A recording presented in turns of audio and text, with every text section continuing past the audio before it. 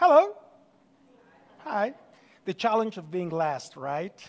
I want to start our conversation, our talk, with a question. Please raise your hands, those of you who are parents. Mom and dad, raise your hands. About half. I see a lot of young people. Do not worry, you'll be parents someday, I'm sure of that. But for now, what I need you to do, for those of you who are not parents, so that you can relate to the story because you're someone's son and you're someone's daughter, is to think of your parents throughout the next 7 minutes. To think how your parents have helped you being here today and have given you principles and values. Can you do that for me? Fantastic. My story is about parenting, being a parent, but with a twist. Let me tell you about the twist. I am the proud dad of a 5-year-old fantastic kid, a little bit crazy, a little bit mischievous, creative, smart, and above all, a very, very happy kid. But my son, my wife's son and I, our son, he started at age 1.5 exhibiting behavior that was a little bit different, maybe odd, maybe even weird. For example, sometimes for no reason he would walk at home with his hands over his ears, maybe because there was a loud noise or no noise at all. Maybe he would walk also in circles, flapping his hands like this, like a butterfly, and my wife would call him that, little butterfly. He wouldn't want to socialize with other kids, talk to them or engage with them in any matter. He refused to speak, so that got us worried. And that worry, we translated it into finding a doctor that could help us diagnose what was happening with our son. We landed in the hands of a fantastic, great doctor here in San Luis Potosi, Dr. Antonio Bravo, and he helped us with a battery of tests. He helped us by finding a neuropsychologist to help us give a diagnosis of what was going on. The day arrived, I remember, it was in June. We walked into the doctor's office and we got the diagnosis. Our kid had a condition known as ASD. If you don't know what ASD means, it stands for, the acronym for Autism Spectrum Disorder. What is that? Of course, my wife and I didn't know. We only remember hearing stories or myths about the condition. But imagine your 2-year-old being diagnosed with that. It's like being punched in the stomach, your air leaving you, or maybe imagine a cold steel dagger being pushed into your heart. Because in that instant, you imagine the worst for your kid. And every parent wants the best for their kids. That's natural. That's normal. We started imagining a life where our son would not lead a complete, full, happy life because of this terrible condition. But 2 things happened that day in the doctor's office. The first one happened immediately. The second one has been happening for the last 2.5 years. What happened immediately is that this great doctor, which is a better even human being, gave us hope. How did he give us hope that day to my wife and I?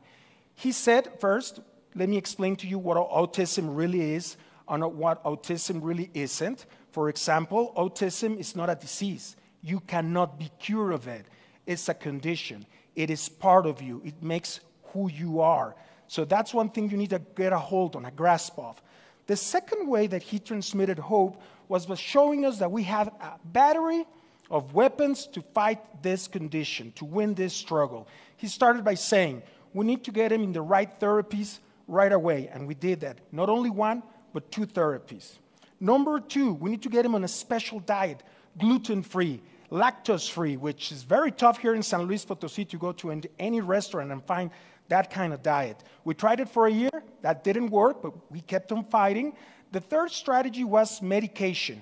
And when you hear that a 3-year-old should take medication, your heart breaks. But the doctor once again said, medicine nowadays is very advanced. We'll do it with care. We'll do it very smart. And our son has gone through a variety of cocktails. And now he's in one that is very good for him. We're very excited. We're seeing a lot of progress. But not only that, he also talked about the school. Unfortunately, the first school our son attended was not inclusive. They didn't have the capability or the knowledge to deal with a student with special needs. Luckily, we found a second school, which is inclusive, is more prepared to attend a student that has special needs. And our son loves school. He wakes up in the morning and goes very excited. Imagine a 5-year-old being excited going to school. We love it. But also a special assistant teacher, a monitor teacher that is with him in every single class to help him do the things that the other kids can do. He needs the help, and we appreciate it. So as you can see, it's a multi-strategy that we're following to give our son the best possible shot, the best possible scenario to lead a full and happy life. Not a normal life. I don't like that word. I like full, happy, and complete life. The second thing that happened, and this has been happening for the last 2.5 years, is the following. We have met a lot of people going to therapy, going to the swimming classes, etc. Wonderful parents, fantastic parents that also have kids with this condition. Wonderful kids too. And you begin talking to them, and they tell you their challenges, they tell you their success stories, their achievement stories, but they also tell you the heartbreaking stories. And when I ask them, what is the main difference for you to especially deal with the difficult days? Like any kid, an autistic kid has good days and bad days. And the bad days tend to be pretty rough. How do you find the stamina, the constitution to stay optimistic, to stay positive? And the great majority, the answer that they gave was purpose. Purpose. It's such an interesting subject. It has been researched extensively, especially in the last few years.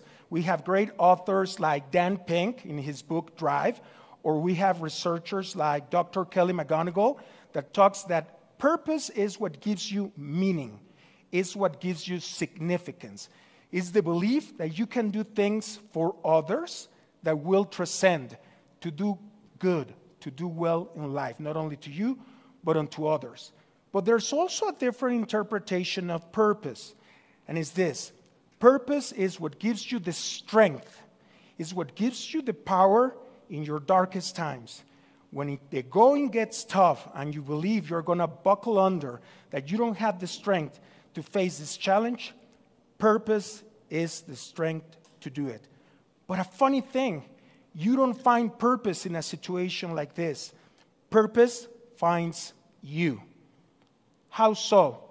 Especially at the early stages of the diagnosis, my wife and I talked, and we were at the risk of asking a terrible question, full of bitterness and resentment. And the question was, why us? Why our kid? And maybe, why not another kid instead of ours? Those are terrible questions to ask. But luckily, through dialogue and love, we very quickly found out that it's not a question. It's an affirmative statement. It's not about why us. The affirmative statement is, it is us. And once you accept that it is you, your wife, your kid, then you can start healing. Wonderful things begin to happen once you accept it. The second part of purpose I want to mention is my own personal purpose in this story. Every time I travel around Mexico, I have a fantastic job that allows me to transform people through seminars, courses, workshops on a variety of subject matters.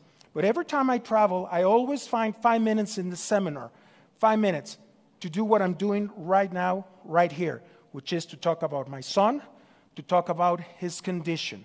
Why do I do it? First of all, to create awareness. Did you know that in Mexico, 1 kid out of 115 kids has this condition? In the United States, it's 1 out of 59. It's present. It's here. It's not going away. Every year, it's more prevalent. And creating awareness is to create diversity, to being inclusive, to being more empathic with other people. Because sometimes some people think that parents with autistic children were looking for pity. And that's not the case. What we're looking is for empathy. Next time you are in an airplane and a kid has a tantrum, ask yourself, does this kid have a special condition? Or going to a restaurant with a kid that is being very loud, ask yourself, am I being empathic? No, this kid is just a brat. No, maybe this kid is facing hyperactivity, attention deficit disorder, Asperger's, autism, or any other condition out there. So by telling you this story today, what I want to communicate to you is there's hope. That's what I give to every parent of autistic children out there, what my doctor gave to me, what our teachers have given to me and my wife, the community. There is always hope. If your child, your babies, your young children right now are exhibiting behavior that falls in the category of different, refuses to speak or socialize, do not be afraid. Take the plunge, take the step, have your kid tested, have your kid analyzed, and if the diagnosis comes back as some sort of condition, I'll say it one more time. There is always hope. Do the best thing for your child. Thank you.